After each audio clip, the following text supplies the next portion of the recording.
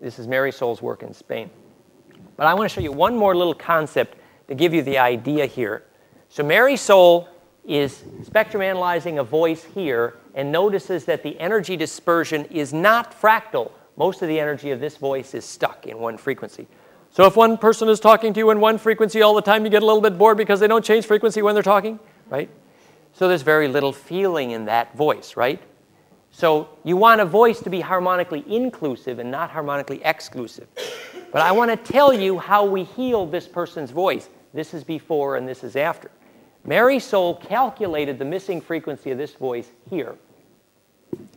She calculated that wavelength musically, multiplied by powers of 2, got a wavelength of color in light, went out to the yard in the hot Mediterranean, South Spain sun, tilted the angle of the prism, and so the guy is sitting inside the room, and there's a rainbow going up across his face with a blindfold on, and when the rainbow has the exact right color by calculation in his eyeballs, she takes the blindfold off, counts 2 minutes, and then says, now let's spectrum analyze your voice again. And we got this. And this was replicable. You could do it multiple times. You could replace a missing voice harmonic with the light and back and forth. Now, the reason I'm telling you this story is something I would like you to really take home with you tonight. Mary Sol explained to me that this only works if you start with real sunlight. And I would like you to understand why. This is the clue to the key why when you go into your children's classroom and you install warm pink fluorescent lights, you can measure the attention span go way down. It's very measurable. Now, if you yank out those god-awful fluorescent lights and install sunlight, you can measure the attention span go way up. I would like you to understand the physics.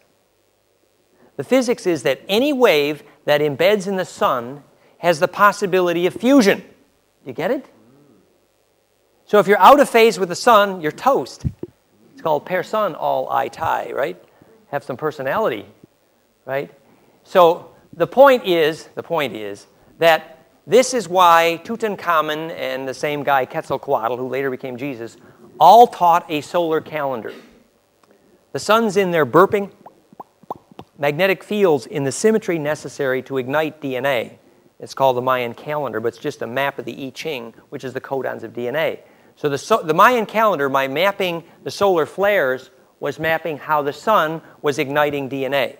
So the sun, because of the spectral emission lines of hydrogen, being the physics of fusion, which Balmer series is a log function of golden ratio.